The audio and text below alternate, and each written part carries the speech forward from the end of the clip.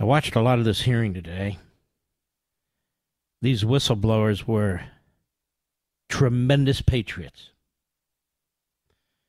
The Democrat Party is filled with loathsome scum. And just like with the FBI whistleblowers, all they did was try to character assassinate. I like this guy, what's his name? Ro Condon, who goes on Fox to pretend he's a moderate. He's another fraud. Jamie Raskin, he is a Marxist just like old daddy.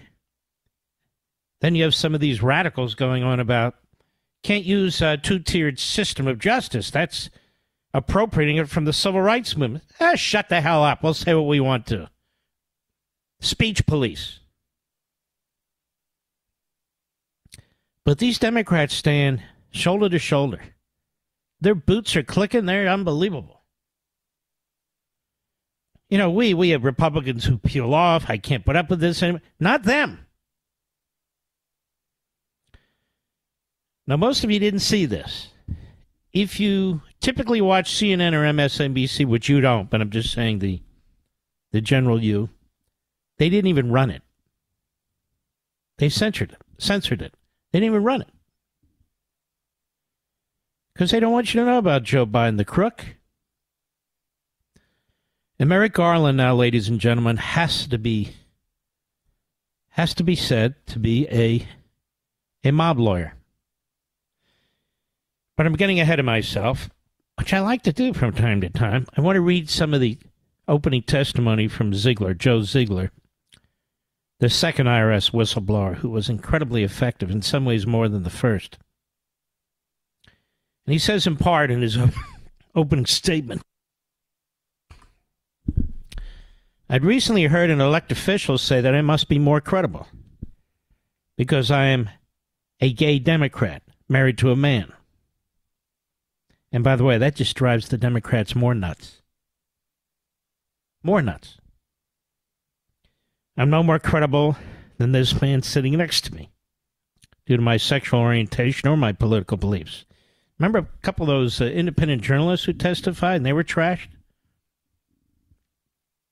Remember they both said they were Democrats and they voted for Biden? Didn't matter. They tried to destroy them. Power, baby. Says, I was raised and have always strived to do what is right. I've heard from some that I am a traitor to the Democratic Party, and that I am causing more division in our society. I implore you that if you were put in my position with the facts as I have stated them, that you would be doing the exact same thing, regardless of your political party affiliation. I hope that I'm an example to other LGBTQ people out there who are questioning doing the right thing as a potential cost to themselves and others. We should always do the right thing, no matter how painful the process might be. I kind of equate this to coming out.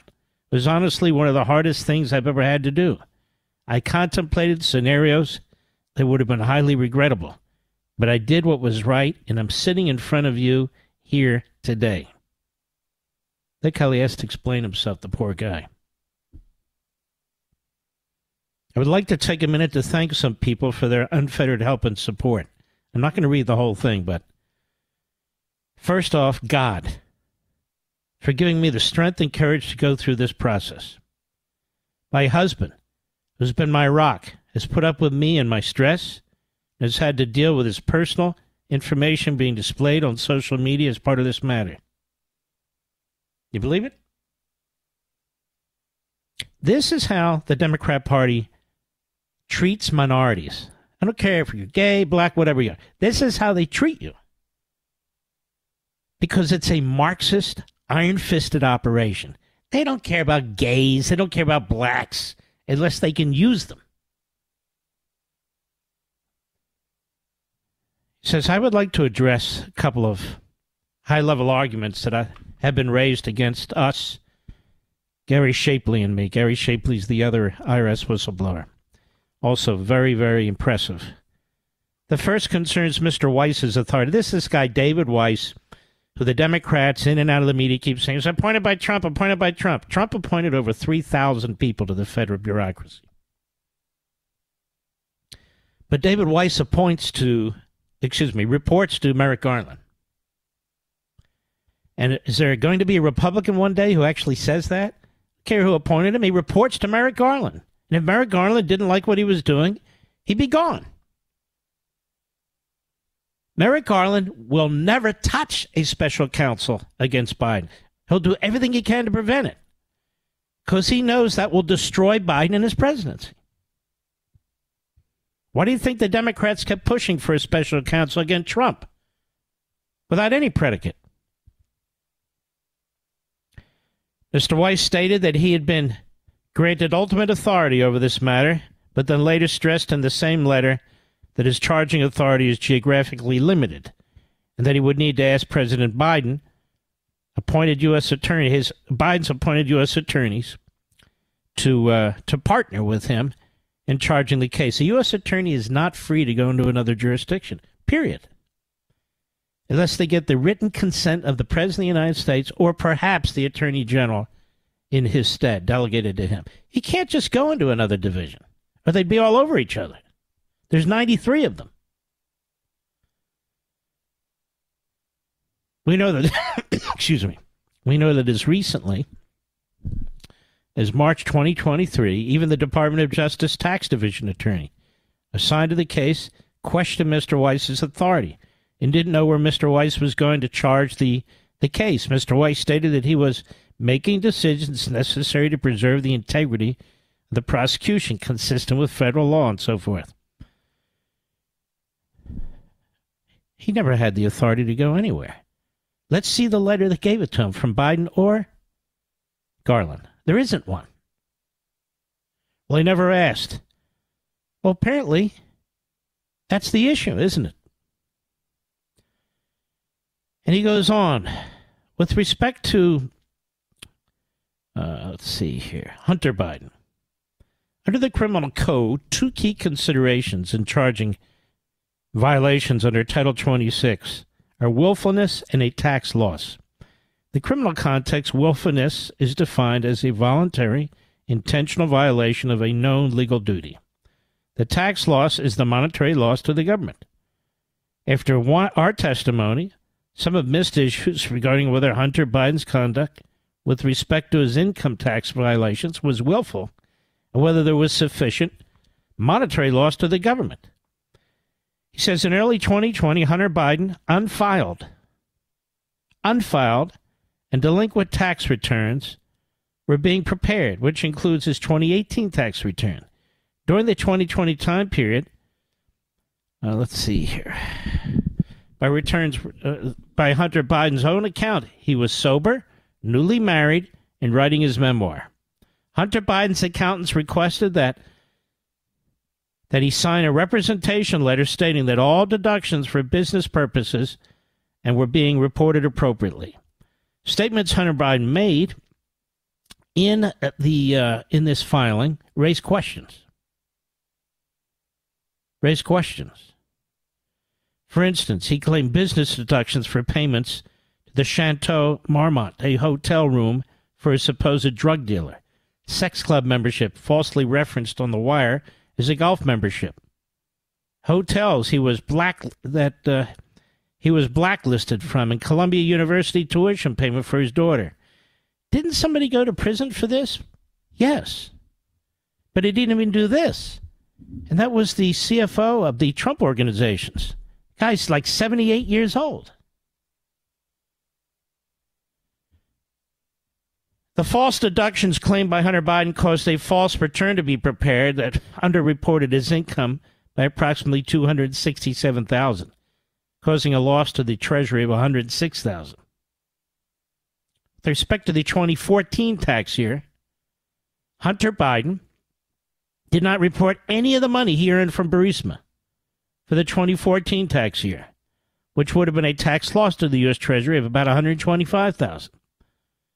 According to my previous testimony, he says Hunter Biden did not report this income to the IRS or pay tax on this source of income. He says, I'd like to make clear that the charging document from the District of Delaware, Hunter Biden was charged with failure to timely pay taxes 2016 and 2018 in excess of $100,000 for each of those years. On Hunter Biden's 2017 and 28 tax return, he reported taxes owed of $581,000 and $620,000, respectively. This tax amount for 28 would not have included the additional alleged tax due and owing from a filed false tax return.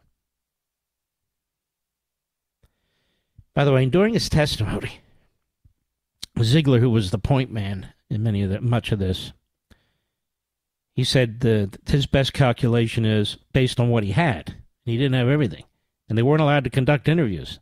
He got one interview out of 12 that they were able to conduct. That the Bidens took in about $17 million. Think about this. With no business, no service, nothing. This is as corrupt as it gets. It is as corrupt as it gets. I mean, the most corrupt thing is, maybe Chappaquiddick, but beyond that, this is as corrupt as it gets. And remember how they covered for Ted Kennedy. His testimony is very involved. It's quite long. There was other information that came out. Marjorie Taylor Greene, she did an excellent job. Ladies and gentlemen, Hunter Biden was buying sex across state lines. He's paying for airline flights for young prostitutes to come from Utah to Washington and so forth and so on. This is considered sex trafficking. It's considered a Mann Act violation. The President of the United States' son. And the Democrats, they were very upset about this, weren't they, Mr. Producer? Not one of them was concerned about sex trafficking. Not one. Not one of them was concerned that Hunter Biden didn't pay his taxes. Not one. Not one was concerned about the obstruction that took place, DOJ into the IRS. Not one. They talked about Trump over and over again. They talked about how the Republicans are appropriating the term two-tier justice, and they better stop because that belongs to the civil rights movement, don't you know? So they're trying to silence them. Jamie Raskin. He's a good little Stalinist communist. This guy, Ronan, is that his name? Ro Cohn. What's his name, right? Ro Khanna. Wouldn't even let the guy finish. He's grilling the guy. Guy can't finish. His sentences was obnoxious. Goes on TV. Oh, that guy's sensible. No, he's not. He's a jerk. There's a lot here. A whole lot. Listen to this. Cut one, go. I've recently discovered that people are saying that I must be more credible because I'm a Democrat who happens to be married to a man. I'm no more credible than this man sitting next to me due to my sexual orientation or my political beliefs. The truth is, my credibility comes today from my job experience with the IRS and my intimate knowledge of the agency's standard and procedures. I was raised and have always strived to do what is right. Although I do have my supporters, others have said that I am a traitor to the Democratic Party and that I am causing more division in our society. I implore you to consider that if you were in my position with the facts as I have stated them, ask yourself if you would be doing the exact same thing. I hope that I am an example to other LGBTQ people out there who are questioning doing the right thing at the potential cost to themselves and others. I want you to hear more from this gentleman, and I want you to hear more from Mr. Shapley. These are stand-up gentlemen trying to do their jobs, and they ran into the Biden mob family. They ran into Garland in the Department of Injustice. They ran into a department that would not take these cases